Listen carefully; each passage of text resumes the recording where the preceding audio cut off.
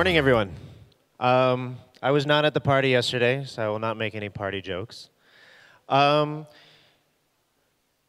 you, first of all, to APMF for having us. The topic that we have this year is really interesting, and what we decided to do is to actually take a look at what lies beneath what we've done at GO-JEK so far. So previously, we've talked a lot about who our drivers are and what they do, and this is Pa Endang. Pa Endang is a former mechanic, but we're going to get to that story a little bit.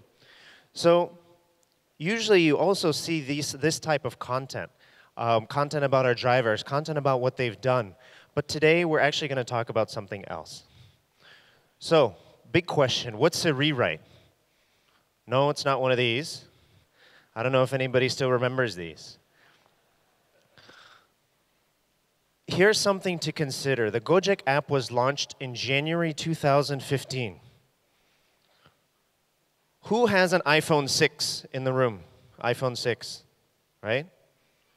The iPhone 6 is older than the GO-JEK application, just to give you an idea and perspective of how long we've been around. So how does a company that's been around for just 3 years reinvent itself or rewrite itself? Let's start with the overall concept, the concept of GO-JEK. So everybody remembers these guys, the GO-JEK drivers, right? They're always sitting there smiling, and there's always a question, right? Why should a motorcycle driver be able to do more? Why should a motorcycle driver be able to get my order right? Why should a motorcycle driver be able to keep my items safe? Don't ask why, ask why not. And that's how GO-JEK was born. All we did is we took these guys, we gave them a phone, and we gave them something to do. 44% increase in driver partner income after joining GO-JEK.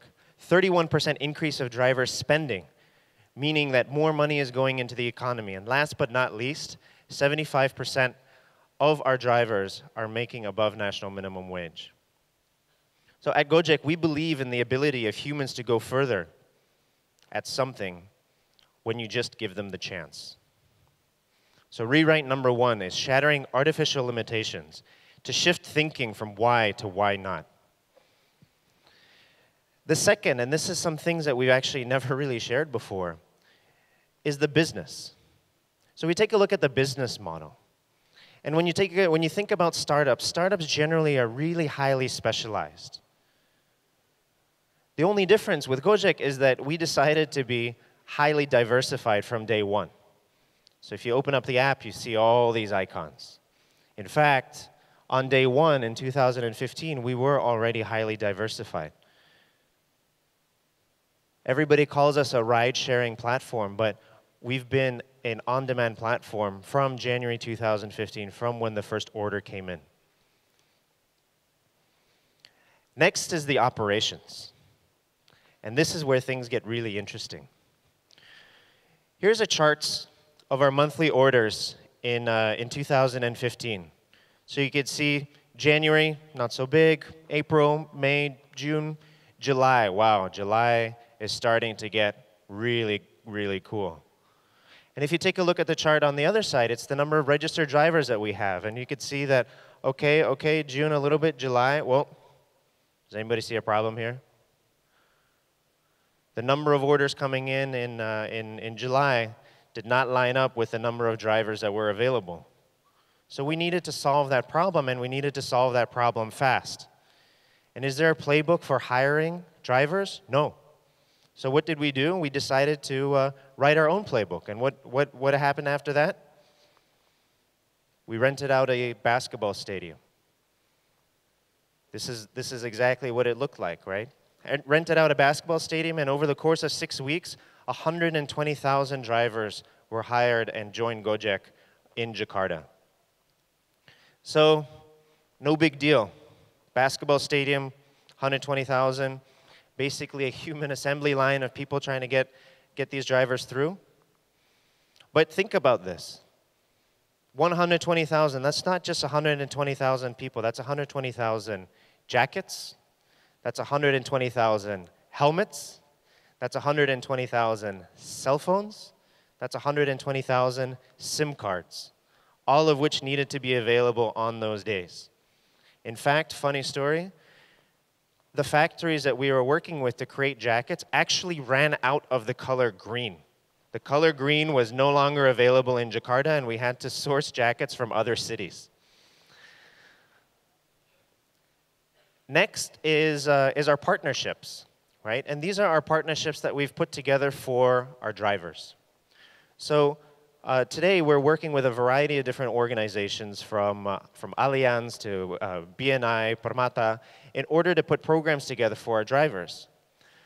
But when they first came to us, we had to really work together with them to change their way of thinking, to rewrite the way they do business. This is in particular with insurance and with life insurance.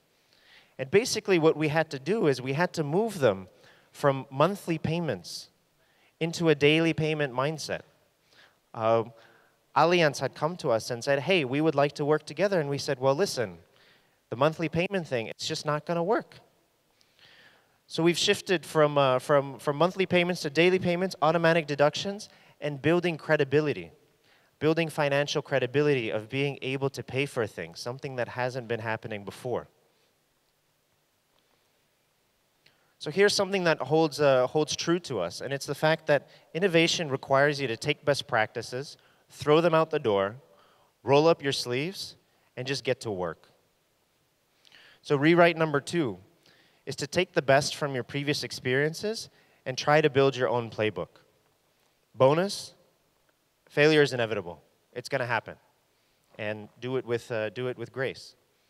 I can't tell you how many different times we've managed to screw things up, but the fact is that it happens. We're people. We're all trying to do our best in order to get things done.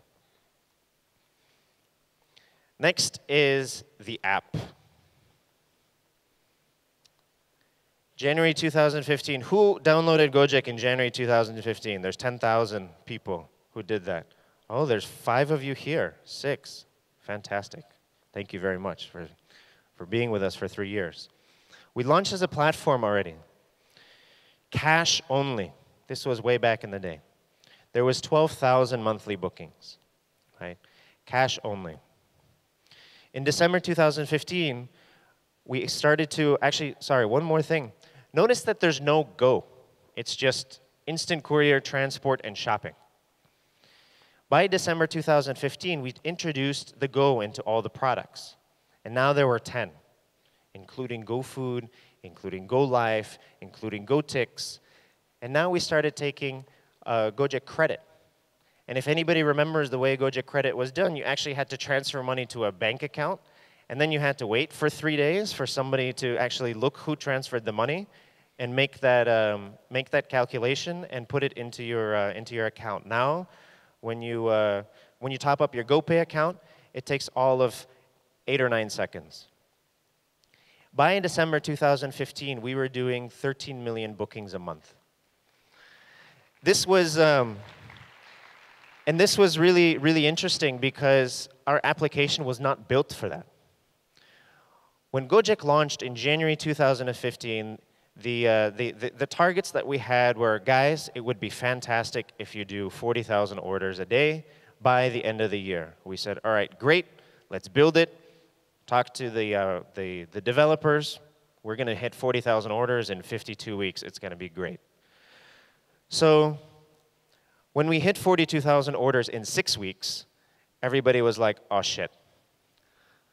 And then by December, on that same infrastructure that was built, we were doing 450,000 orders a day. So obviously, it was a little bit of an issue. And if anybody remembers October, November 2015, it was not the best time for GO-JEK. Thank you for trusting us after that time period. So next, April 2016, all of a sudden there was a problem here. In 2015, there were 10 services, but you can only see 6 on the screen. So we had to rewrite it again. We launched GoCar, we launched GoPay. Now there were 14 services, including GoPay, and we were doing 18 million bookings a month. Okay. The interesting thing here is that we finally had to decide on putting everything and making sure that it's available on the main screen. So a couple of months later, in January 2017, we rewrote again. Launched GoPoints, launched a more complete GoPay ecosystem, and now we were doing 30 million monthly bookings. That was January 2017. But that's not enough. So today, this is what the application looks like, and we've changed the homepage user interface entirely. We've changed the GoRide user interface entirely. Still cash and GoPay. Now, a year later, we're doing 100 million monthly bookings.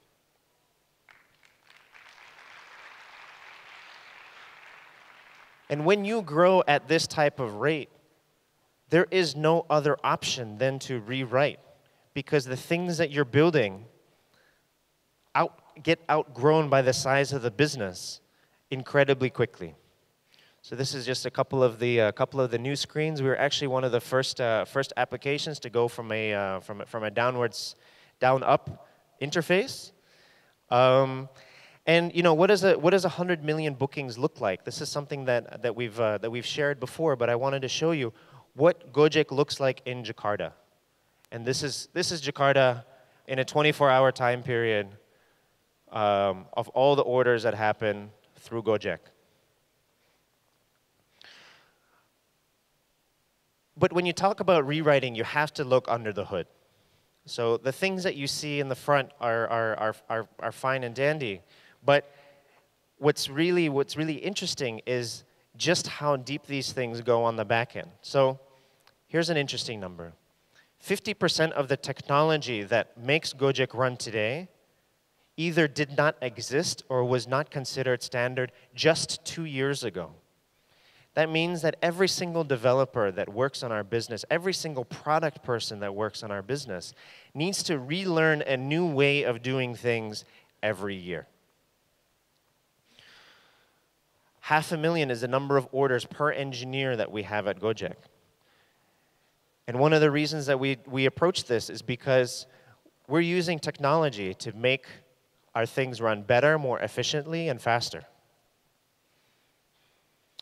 This is the growth of microservices that we've had. And microservices are the individual tasks that make all of these different things at the company run. So we have close to 300 microservices now, and they're things like available drivers, driver bonuses, driver profiles, user profiles. From an allocation perspective, how did a rewrite on the back end change our business? If you take a look, January 2016, we had a bidding system for bookings. This meant that one booking went to 8 drivers, and the one who pressed the button first got it. Kind of became almost gambling. And we realized that was incredibly inefficient and incredibly not scalable. So we decided to change in stage 2 to send a booking to one driver at one time. And look at that, the growth rate changes. But it's not enough. We could have just sat there and said, great, we're doing fine. But no, we rewrote the system again. And in stage 3, added a couple of other parameters, and all of a sudden, our growth is becoming even more exponential. So if you take a look at the teams, you take a look at our product team, our engineering team, our data science team, our research team, our marketing, our operation teams, every single one of them is actually changing the way they do their work almost every year. And if you're interested to actually read a little bit more about some of these rewrites in a bit more of a technical language, there's a little link. Go check it out. And see just how interesting it is. So rewrite number 3 is face it, you have to, because if you don't, they will. Whoever your competition is, and whoever your competition that hasn't yet started. So anyway, social purpose is at the core of everything that we do. So what have these rewrites done? We've talked about this before. Over 75% of drivers now make more than minimum wage. Since GoPay launched, over $20 million has been given by you, the customers, directly to drivers as part of the tipping process.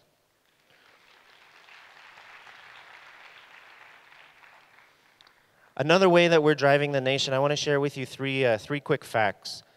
0.5% is the rate by which GO-JEK and other online businesses lowered the Indonesian unemployment rate in 2016. So now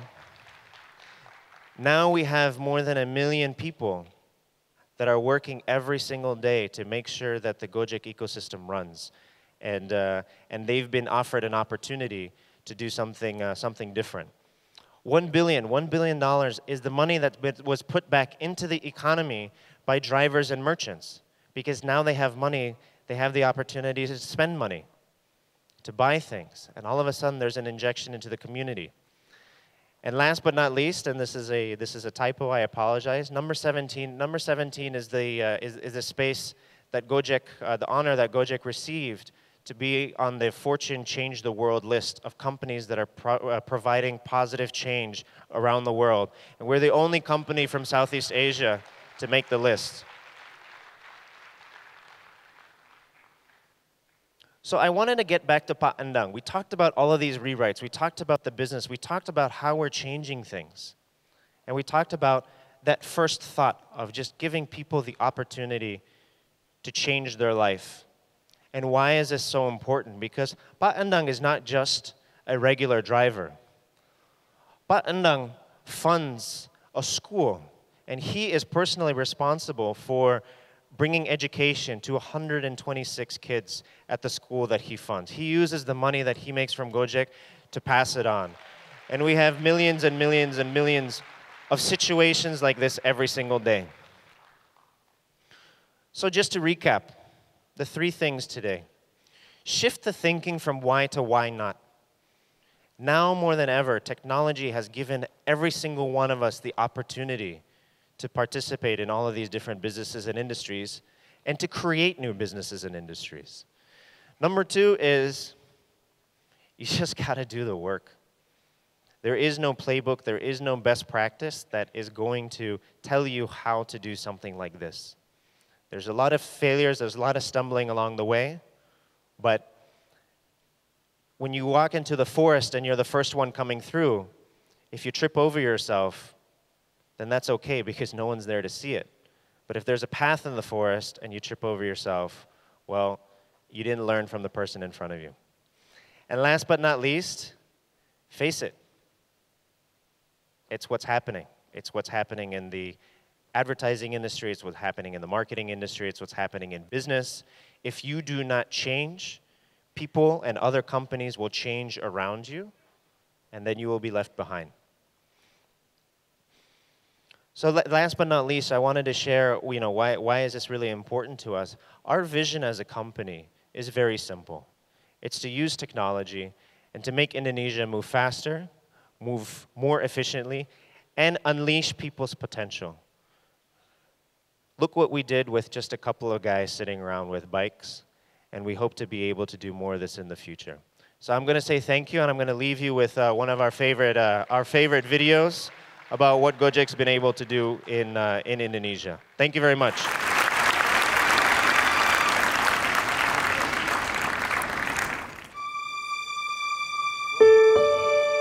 Ayo bangun.